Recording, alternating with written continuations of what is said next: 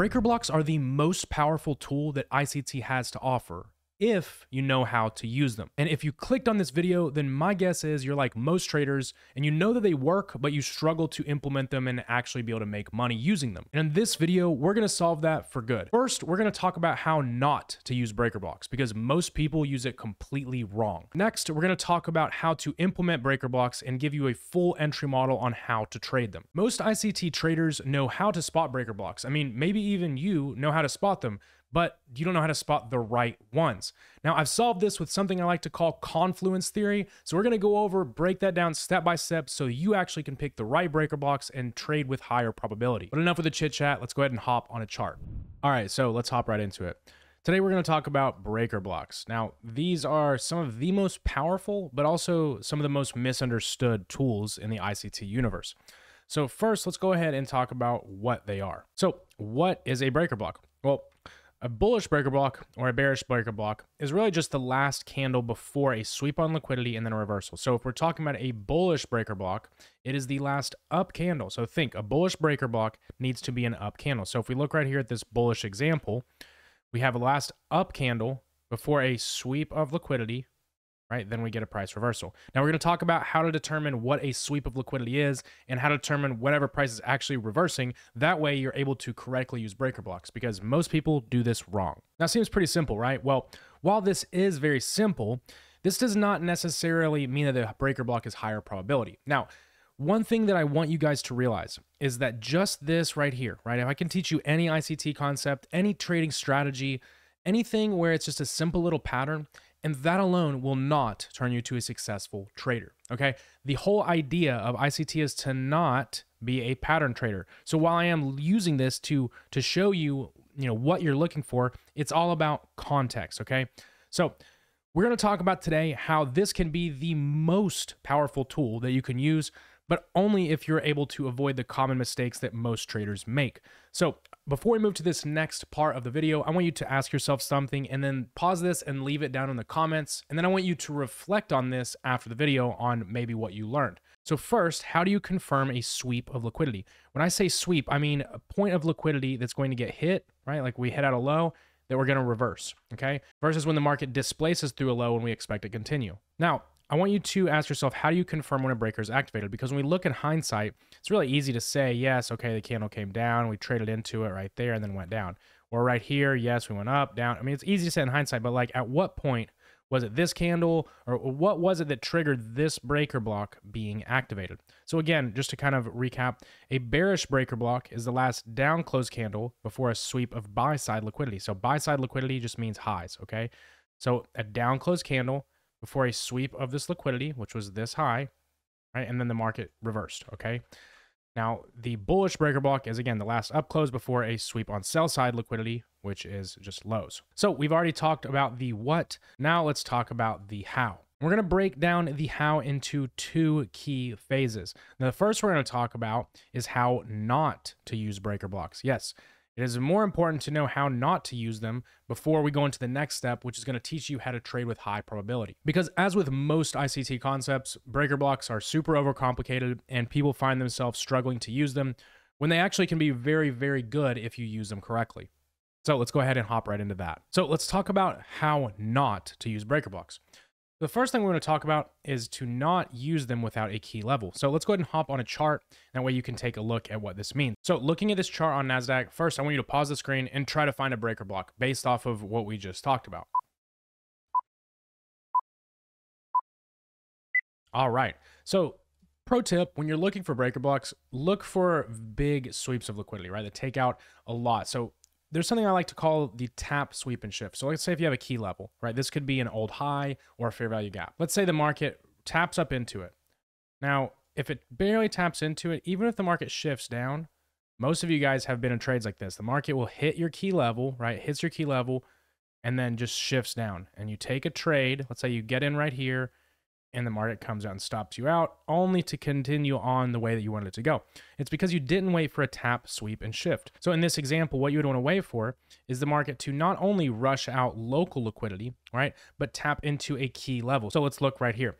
So right here, we have a sweep of highs, and then the market rapidly moves to the downside. So we got this breaker block right here. Now we're going to talk about later in the video and answer those two questions you ask yourself of how do we activate a breaker. So we'll get to that in a second. But remember, it's that last down candle before the sweep of buy side liquidity and a reversal. Okay. Now we're going to talk about how to define a reversal. So be patient.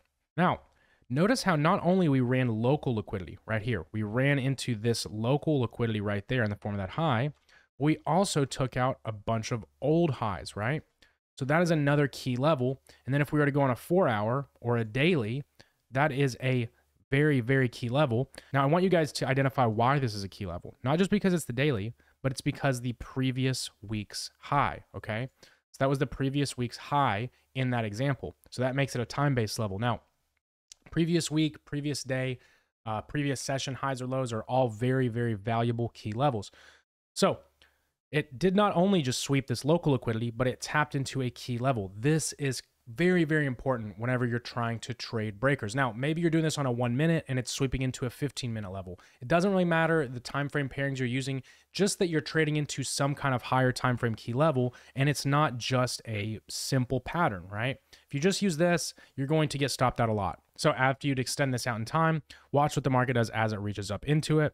You can see that it gave a massive reaction. Now, look what else was formed right here. Another breaker, right?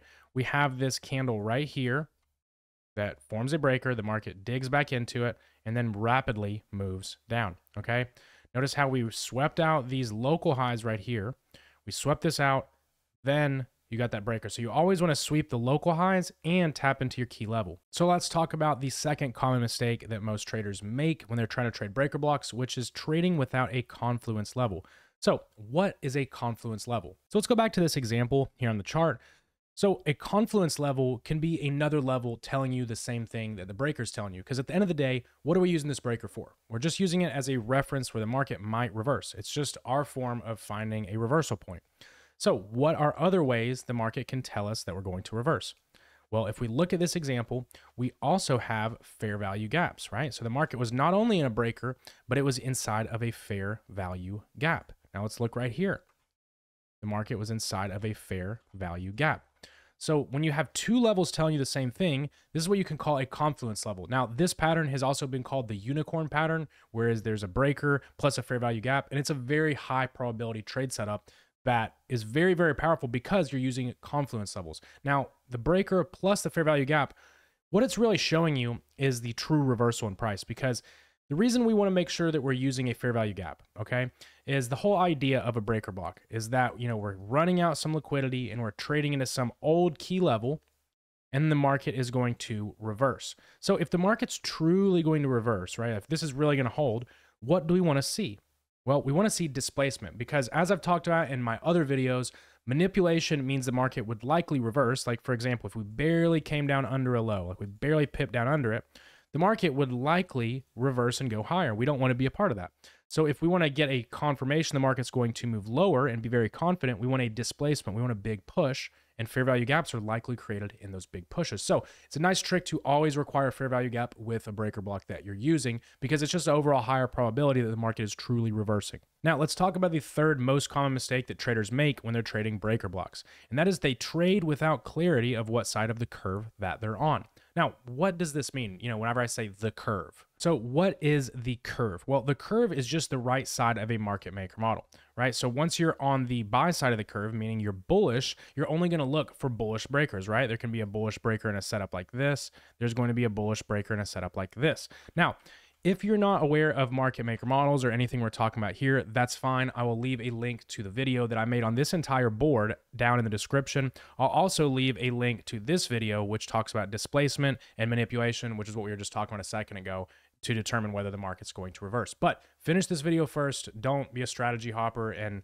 watch another video before you even understand this one, okay? So come back to this later. So now that we've talked about how not to use breaker blocks and you're not going to go out and make a lot of the mistakes that most traders make, let's talk about how we're actually going to use breaker blocks successfully. So let's talk about how to actually use breaker blocks.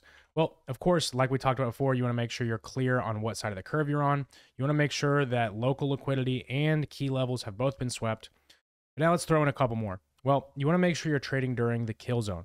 The kill zone for indices or futures like NASDAQ and ES, it can be 9:30 a.m. to 4 p.m. Now, I refine this down further to about 9:30 to 11 a.m. That just gives me more of an edge.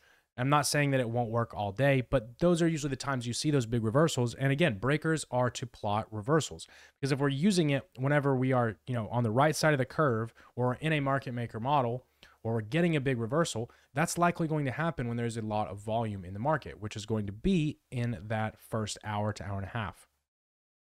And last but not least, with a confluence level, aka a unicorn. Okay, there's a reason that this has its own name and that so many traders have traded it so well. It's because it is very powerful, and it's just a good principle you can use that is stacking your PD arrays or your levels, your ICT levels, together. That way you have higher probability. So let's talk about some clear rules.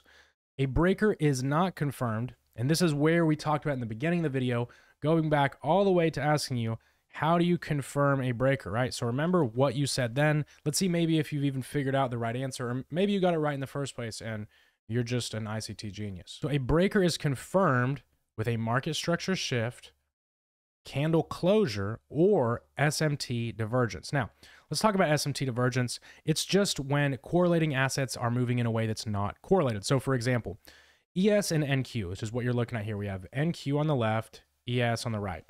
They usually move together, but notice in this example, this was at the same exact time of day. In this example, ES made a lower high while NQ made a higher high, right?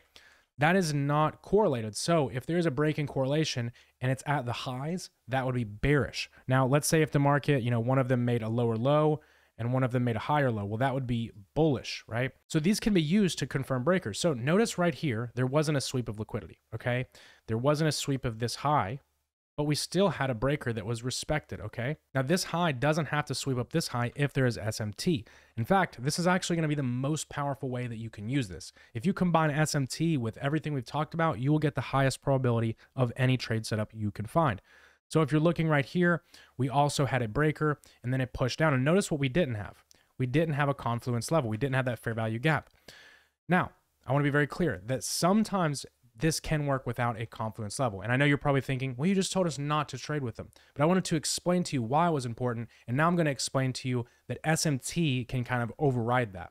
And this is a very valuable concept that you can learn if you can just understand what you're doing when you're trading is you're using different confluences or different things that are telling you the same thing to stack up your trade. And you can kind of grade your trade based on how many confluences you have. Let's say if you have 4 or 5 confluences telling you the market is likely to go down, well, that's going to be a higher probability than if you only had 1. So you can basically forego or bypass requiring that fair value gap if you have SMT divergence. So think of it, that is your confluence level, right? SMT can be a confluence level. It's really just 2 things telling you the same thing. Again, only use brokers when local liquidity and key levels are tapped. Only use when the market maker model is clear or when a fair value gap is present. Now, of course, SMT divergence can overrule this. Now, let's look at some examples of some high probability breaker blocks right here, like we just talked about. We don't have a fair value gap here, but there was SMT, okay? That's actually the example from right here. Now, looking over here, we have this breaker block right here that was this last up candle before the run on stops. And there was this very small fair value gap right there nested inside the breaker. You want to watch for the fair value gaps that are nested inside, right? Because there was one up here as well. Now, you could have used that.